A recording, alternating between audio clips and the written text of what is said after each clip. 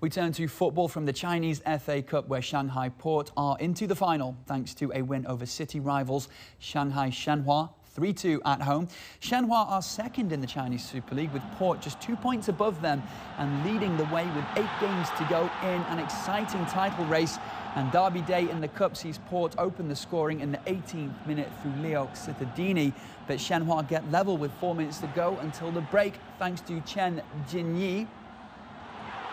What a strike it is too. However, Cittadini soon restores Port's lead when he scores his second 5 minutes after the restart.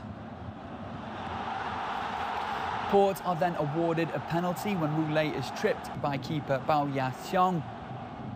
Oscar converts from the spot in the 64th minute to make it 3-1.